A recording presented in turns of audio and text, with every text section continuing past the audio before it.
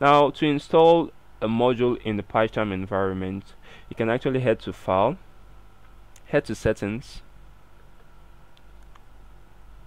Inside of this settings bar, you can head to plugins or whatever. Let's see if there's a module installation process here.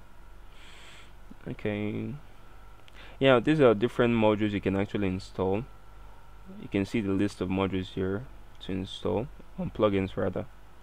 Now let's see if we can see the installation for the Python actual modules. These are plugins. Let's see if we can see the Python actual modules to install right here.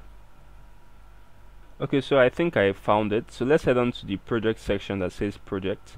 Head on to this part and head on to the project interpreter. Now you can see the list of modules installed right here, and you can actually click on this plus button that says install and select this. Now you can search for whatever module you want to install. So I'm just going to type in something like let's say Pygame. See if we have Pygame here. Okay, yeah, so we have Pygame, Python game development environment, and let's click on this and let's click on install package.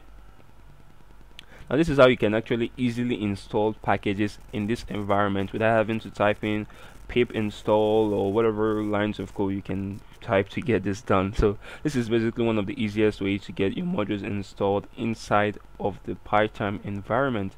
So this is it, guys. Now this is the end of the tutorial. Of course, when this is done installing, you see a success installation message right here. So please, oh yeah, that's it. Pycharm install, Pygame installed successfully. Now you can actually install other modules with this same method by clicking on this plus button right here and searching for the name of the module on top of this part here. So that's all for this tutorial, guys. Please be sure to hit that like button, subscribe, and also if you have any questions, feel free to comment. I'll see you guys next time in my next video.